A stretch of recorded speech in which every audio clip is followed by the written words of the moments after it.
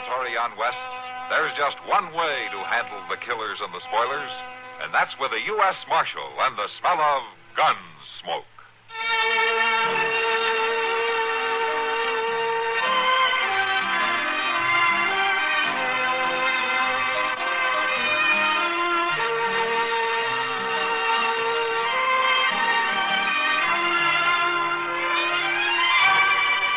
Gunsmoke, starring William Conrad. The story of the violence that moved west with young America. And the story of a man who moved with it. I'm that man. Matt Dillon, United States Marshal. The first man they look for and the last they want to meet. It's a chancy job, and it makes a man watchful. And a little lonely.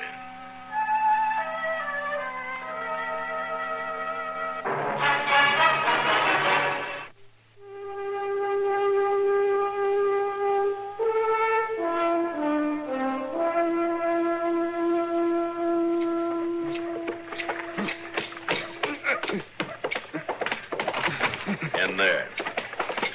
Easy, Marshal. Chester, open a cell back there. Yes, sir. All right, come on. But you got no call to haul me in so rough. This your leg's real bad. You're lucky I didn't break your neck. But I ain't done nothing to get drug around like this. Get in there. Ooh.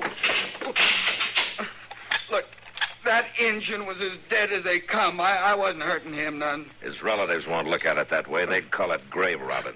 I wasn't going to muss things up none. I was just sort of looking for some things they might have buried with them, Marshal. They sure wasn't doing him no good. Now, you listen to me, Red. You're a fool, but that's no excuse. In the first place, those Indians don't bury anything with their dead that you'd want.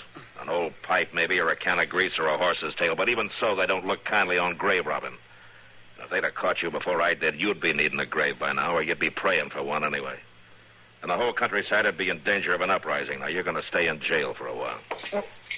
But my leg, Marshal, it's still bleeding. All right, I'll have Doc take a look at it if I can get him to come over here. Chester? Yes, sir. Go get Doc, will you? Well, yes, I will, but if it was me, I'd just soon let him bleed to death. I would too, Chester, but that way we'd have the job of burying him. Guess you're right there, Mr. Dillon. I'll go get Doc.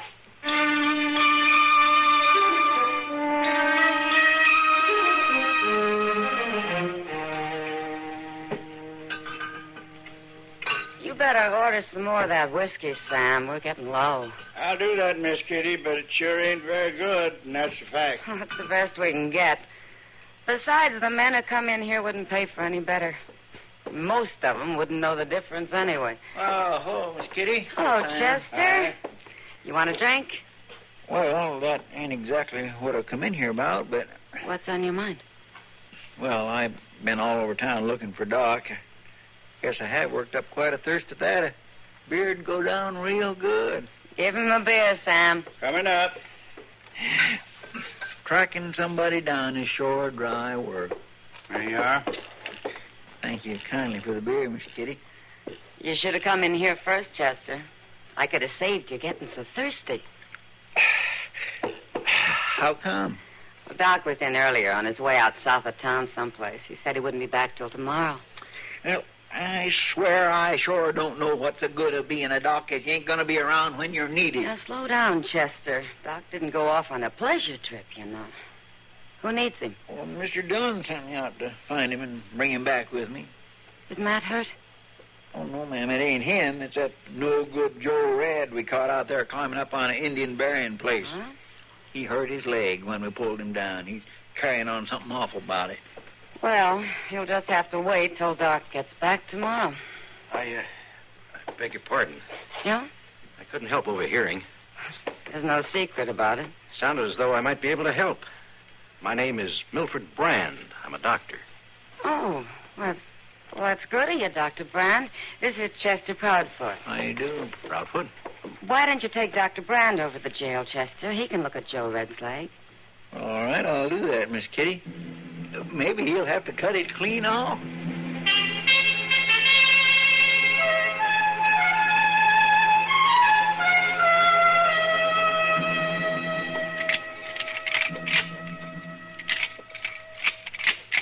This rifle works a little slow, Chester. How long's it been since you cleaned it? Well, not too long. Well, Well, look at it. You can see that it's dirty, can't you? Well, right after the last time It ain't too bad. Hello, Matt. Hello, Doc. Oh, Doc. When'd you get back? Oh, about an hour ago. Hey, what are you doing? You figuring on starting a war? Yeah, just want to be able to finish it if one gets started, Doc. We was only checking over the guns, Doc. It don't mean we're planning to shoot nobody. Well, I'm glad to hear that. Oh, so you still got Joe Red locked up? Yeah. How's his leg? Well, he stopped complaining anyway. Well, that could mean it's better or a lot worse. You want to see him? No, just not. He's Dr. Brand's patient. Let him handle it. You mean that other doctor is still in Dodge? He's still here, and he's going to stay here, Chester. Huh? He's going to take up doctoring here? That's what they tell me. Why, he can't do that. And why can't he? Well, this is your town, Doc. That's why he can't. Oh, now, wait a minute, Chester. Ain't no two ways about it. He can't come in here in his darn city suit and start drumming away your business. Chester. Matt, can you keep him going on like an old woman? Chester, will It you just ain't quiet fair. down and let Doc talk? Now, listen to me for a minute. This town is getting bigger all the time. We can use another doctor. We don't need no Lord knows doctors I in don't this- mind a little help. And it's just plain foolishness to say that you don't want a doctor because you don't like the cut of your suit. Well, now, I never said I'm going to go to the Dodge house and see if I can help him to get started. What? And if you have any sense at all, Chester Crawford, you keep your mouth shut and give him a chance. You might need him yourself someday. Well, now, just what did you think of that, Mr. Dillon? Well, I tell you, Chester, from the way Doc just left here, I think you better stay healthy for a while.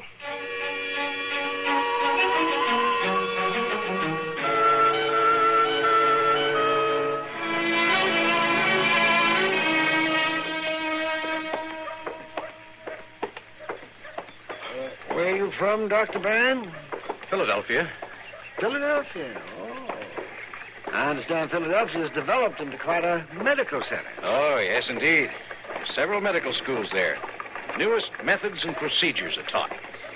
Now, it doesn't look much like Dodge City. Oh, no, that's true. You'll get your hands dirty here. That's a fact.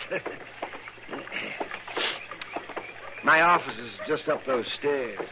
Yeah, that's very kind of you, Dr. Adams. Oh, no trouble at all. You'll be welcome to use my office until you've had time to set up in a place of your own. I hardly think. I've wished many a time there was somebody around to help with the load. Yeah, here we are.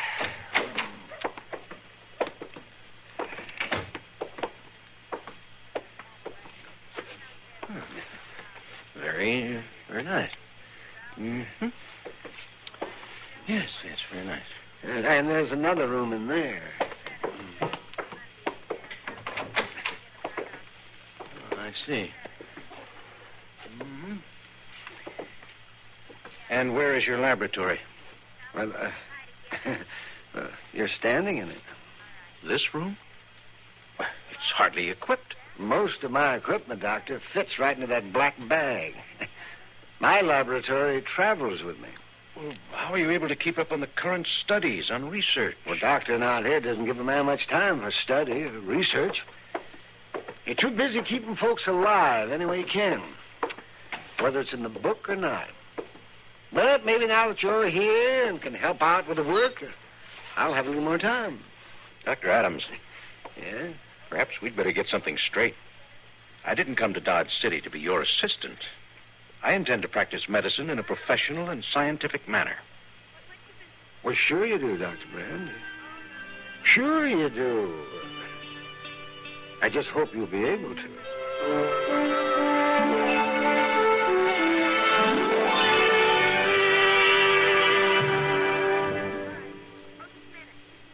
Most of us at times are inclined to eat too much or to eat foods that disagree. The results, acid indigestion, heartburn, or gas. So remember this. Do you know about the little white tablet in the little green pocket roll? Just a-waiting for the moment when you need 'em to bring your acid indigestion under control. Tums are the little white tablets in the little green pocket roll. Tums for the tummy, Tums. Bring relief quicker than you'd ever guess. Best for 'em handy in the pocket roll. Keep your tummy under Tums control. Get Tums, 10 cents, 3-roll pack, a quarter. Or get the new Tums 6-roll pack with free metal carrier, only 49 cents.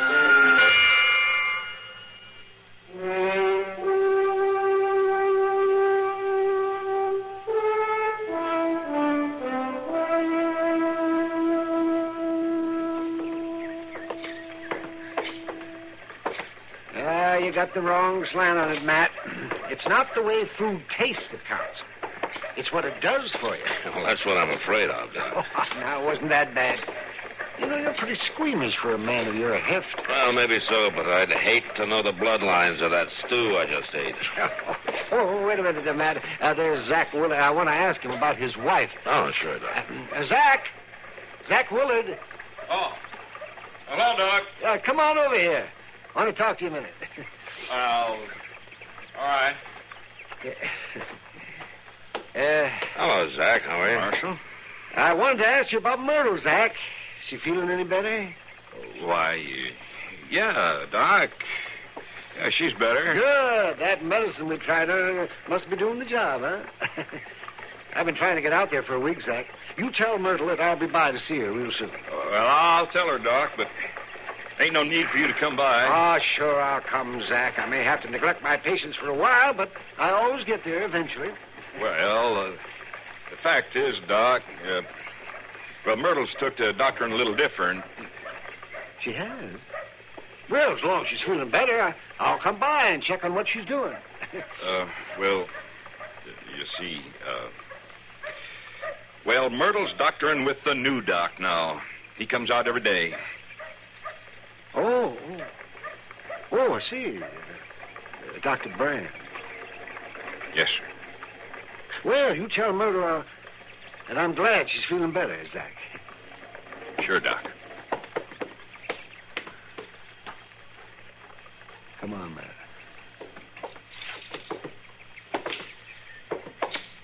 You're not going to let a thing like that bother you, are you, Doc? No, it doesn't bother me, Matt. Myrtle Willard is suffering from a common Kansas complaint. Too much dust, too much loneliness, too much prairie. It'll do her a lot of good to have a visit every day from a doctor. If he only talks to her. I never had the time. Funny thing, though. What's that, Doc? It looks like I might have the time from now on.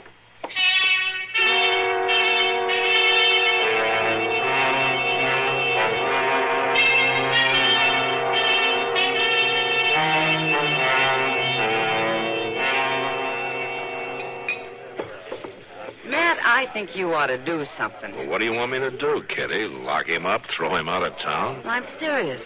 This Dr. Brand needs talking to. He's going around as though he's the only man who ever had a medical degree, as though Doc isn't anything more than a medicine man. Well, does he actually come right out and talk against Doc? No, doesn't come right out and say anything, Matt. He's too smart for that. But he sure gets the idea across. I wish you would knock some sense into him. Now, Kitty, as long as he doesn't poison his patients, I can't do anything about it. Excuse me. Huh? Joe Red just came in. I want to talk to him. Sure, Matt. Got a bottle of rye? You don't look much like a man who's going to stay out of trouble, Joe. You gonna follow me around the rest of my life, Marshal? Joe, I warned you to stay out of trouble or stay out of Dodge. Well, there ain't no law against liquor. There's a law against breaking the peace, and I think you better get out of town until you sober up. Well, now, look, Marshal, I got a right to be here. I got a right to be in Dodge. A man's got a right to see his doctor, now, don't he? Oh? You came in to see Dr. Brand? I come in to see Dr. Brand. A man has a right It isn't your health that interests me, Joe. But you cause any trouble and you're going to go to jail, sick or well. Now, you go on and you see your doctor. And then you get out of town.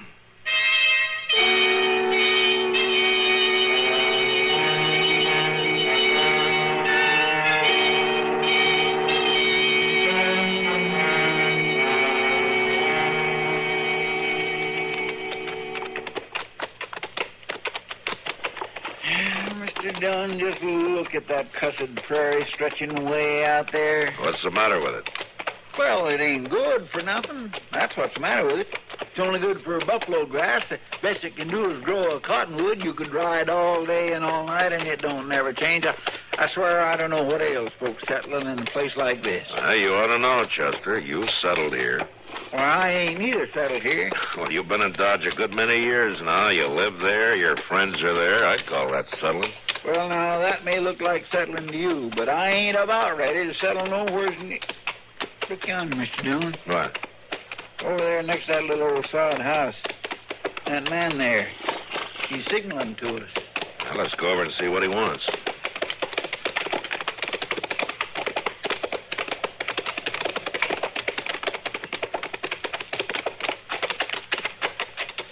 You wanted to see us, mister? You're the marshal, ain't you? Yeah, I'm the marshal. What can I do for you? Well, I'll tell you. I ain't much for cottoning up to the law, but right now it's a choice between the law and an Indian uprising. What are you talking about? Them Pawnees would go on the warpath if they found out about it. Sure, shoot. Oh, come on, mister. Tell me what happened. Why, it's that grave. A little grave out on the prairie. That Indian grave up on them poles. Well, what happened to it? Why, nothing happened to the grave, Marshal. It's still there, all Then right. what's the trouble? It's the body. Body? Yeah. Somebody made off with it, clean as a whistle. And them Indians are always stopping by. Chester, come on, let's get back to town. Yes, sir.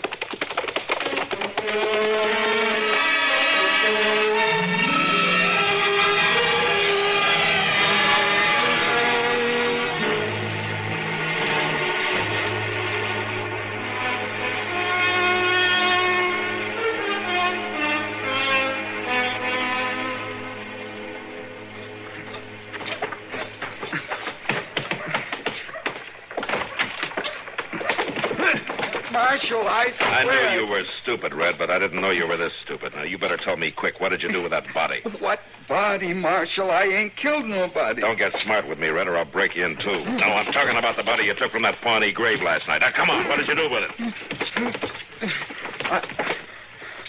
I ain't been near no grave. You haven't got much time, Red. You better start talking real straight. Matt?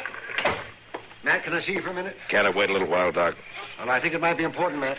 Well, all right, but make it fast, will you? I want to get the truth out of this man before it's too late. It won't take long. Chester. Yes, sir? Lock him up, huh? I'm coming right back to you, Red. You better have your story ready. But I ain't got no story, Marshal, even if you beat me to death. I might do that, too. Come on, Red, get moving. All right, now, Doc, what's on your mind? It's about that Dr. Brand. Oh, Doc, I haven't got time to worry about how you two are getting You along. better listen to me, Matt. All right, Doc, shoot. But it seems to me that there's something mighty peculiar going on in those rooms that Brand is set up to practice in. No? I know he takes great stock in being as up-to-date and scientific as possible, and that's all right. That's a good thing. But I think this is going a little too far. Will you get to the point, Doc? All right, Matt. Dr. Brand keeps a body in the back room of his office. A body? A corpse. Where are you going, Matt? I guess it's time I paid a professional call on Dr. Brand.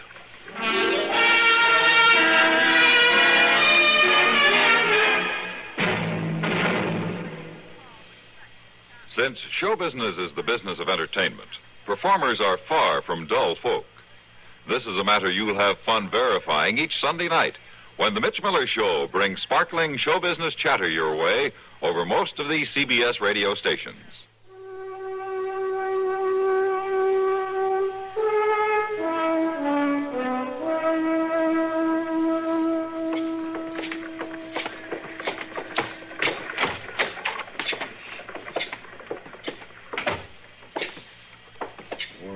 He must be in the back.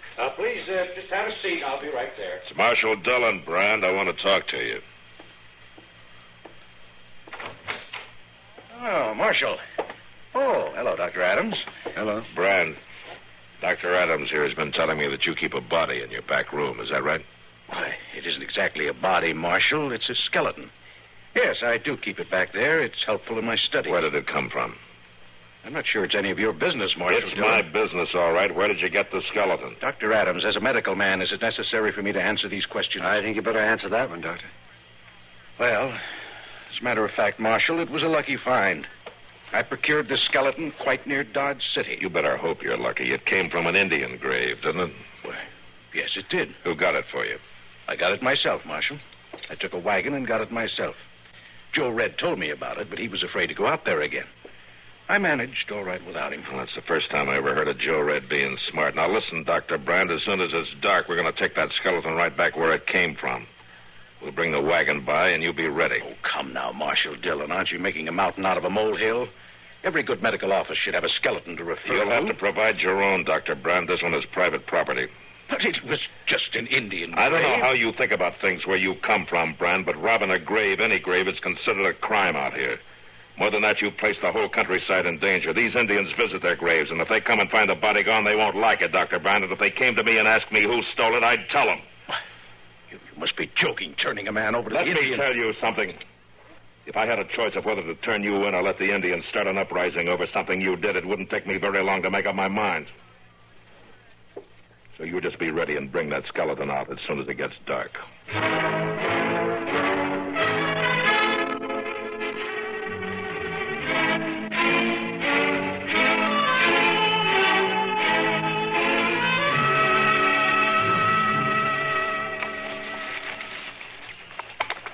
There.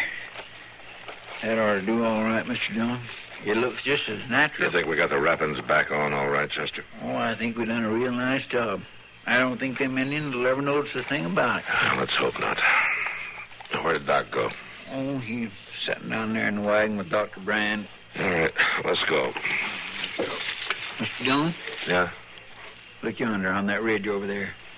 The moon ain't too bright, but it sure looks like Indians to me. Yeah, and they're headed this way. Well, let's get down off of here quick, Chester, and get back to the wagon.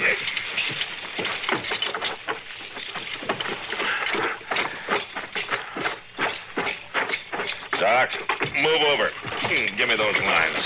There's an Indian party headed this way. Oh, all right, Matt. Ah, cab! Cab!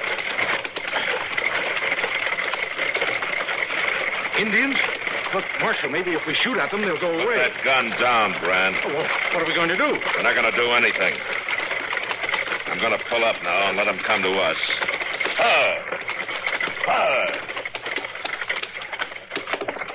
Now, everybody keep quiet.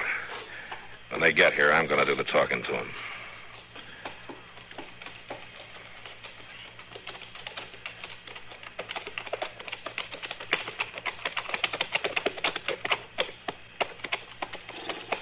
We come in peace. Is there a chief among you? Aye, Sharpnose. I don't think I know you, Sharpnose. Are you far from your village? Very far. Well, why do you come here? We come to pay respect to grave of my brother's brother. Oh, the one back there? The one back there. Why you come? Well, we were just passing by, so we stopped to pay our respects to the grave of your brother's brother, too. We go. Yeah, you go.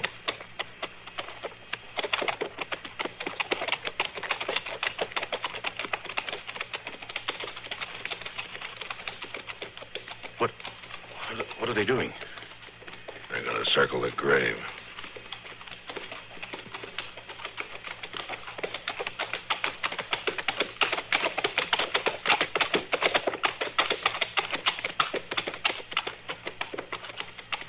Is it going to be all right, Matt? Yeah, I think so, Doc.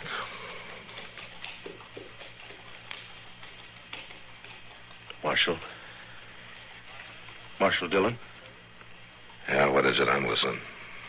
I think I owe you an apology.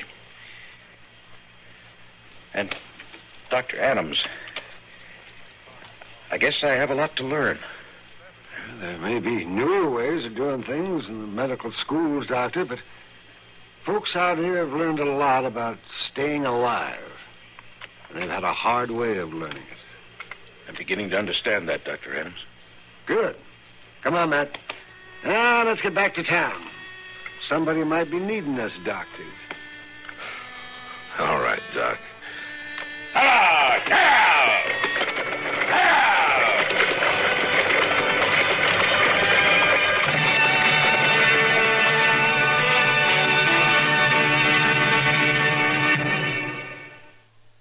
continues to pass car after car in sales in state after state.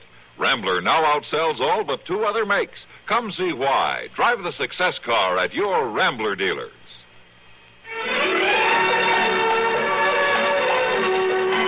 Gunsmoke. Produced and directed by Norman McDonald, stars William Conrad as Matt Dillon, U.S. Marshal. The story was specially written for Gunsmoke by Marion Clark, with editorial supervision by John Meston.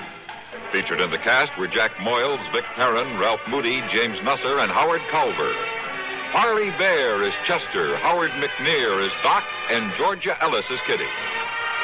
This is George Walsh inviting you to join us again next week for another story on Gunsmoke.